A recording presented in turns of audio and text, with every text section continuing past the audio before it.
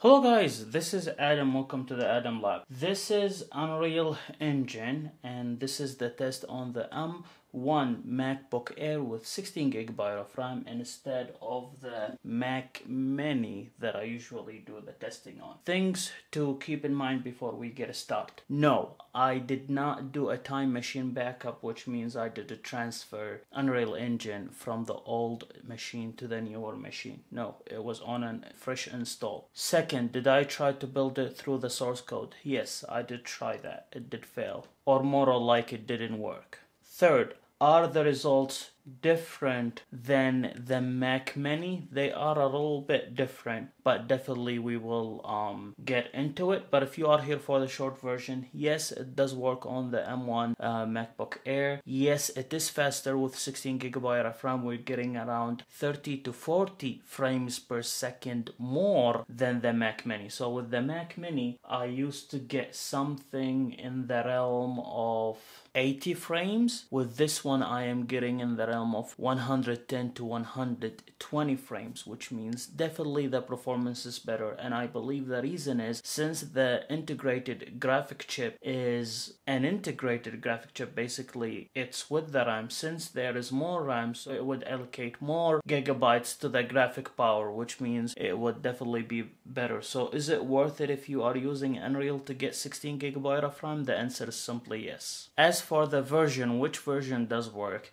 I did try the most recent one, the 26, it didn't work. I did try the 25, it didn't work. I did try the 2.20, it didn't work. Again, the 2.19 did work without issues, and that's the version that I have right here. And as you can see right now, I am moving the car and I am getting around 80 to 90 frames. Keep in mind, I am recording the screen and I have an external monitor connected. That's why there is a performance hit. But if I do it only on the laptop without anything, or at least turn off recording, I will definitely be getting around 130 frames. And it's the same case when I did test the Mac Mini as well. Now, one thing that is interesting, instead of stopping at 18%, whatever version I am downloading, it will stop this time at 35, because usually with the Mac Mini it used to stop at 18% and then shut down and would not work. For example, if I downloaded the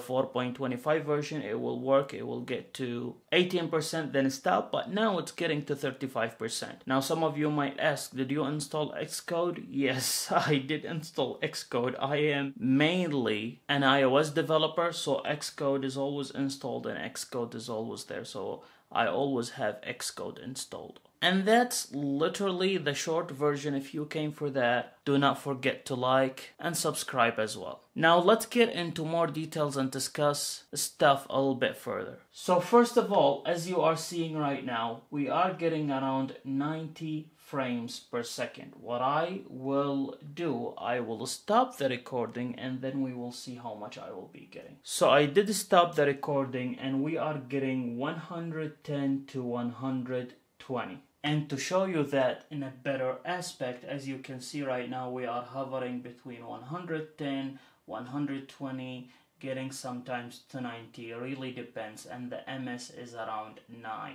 So with that, we are definitely getting a better performance when we have 16GB of RAM, because more RAM means there's more graphic power simply, so if you are running games, they will run without issues. If there is more testing that you want me to get done, definitely leave them in the comments so I can get to them. And I will for sure be doing more testing when it comes to Blender, since I love Blender now and I am really starting to learn Blender. And I will for sure be doing the BMW test. And I will try as well to do it on the Mac Mini, but no promises, because literally the Mac Mini has been sitting here for a while without it being used, and I will show you right now. So it's literally just that. I haven't used it in a while. I just disconnected and I have it sitting here because whatever I want to do, this machine is more than enough.